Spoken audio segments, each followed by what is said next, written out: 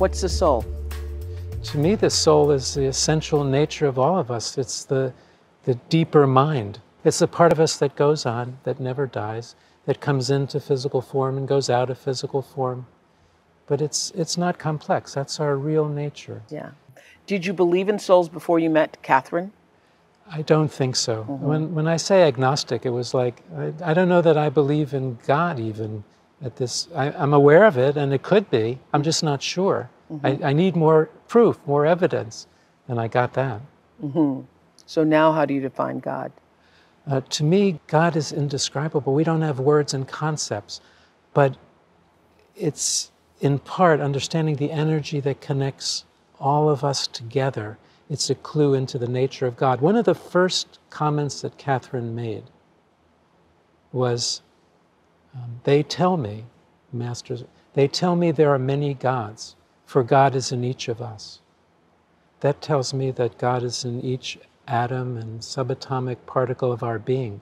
That's our essence. We're distilled from that.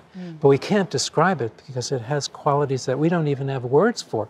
This is like beyond the dog whistle. You have to have this entire spectrum. But it's beyond the highest energy that we can imagine. But it possesses God.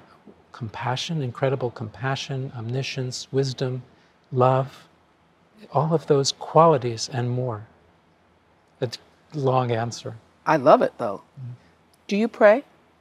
I do. I pray, I meditate, because I know that these are, how to put it, connections that we make with the divine. The concept of grace, that we can have interventions that help us. So I pray, of course, because I know beings are listening, and we need to have faith in those beings, whatever we want to call them, whatever names. It's beyond names. Okay, this is the question for you. What do you think happens when we die? Oh, well, I think that we never die because we're never really born. We existed before.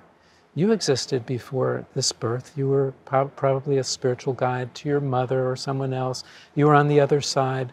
Then you come into a physical body as a baby, and you go through a life, and the next stage, though, is leaving the body.